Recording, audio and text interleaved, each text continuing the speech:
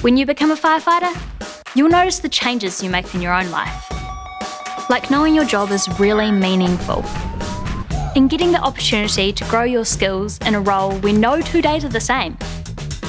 You'll have more flexible hours to spend with whānau, you'll stay active at work, and you could make some real friends for life. But when you become a firefighter, you'll also change other people's lives. Like when you protect the precious things in their community, or when you help people on their worst day, or when you save their lives. Because you'll have to be the person who'll run in when everyone else is running away. If you can do that, become a firefighter. It's life-changing.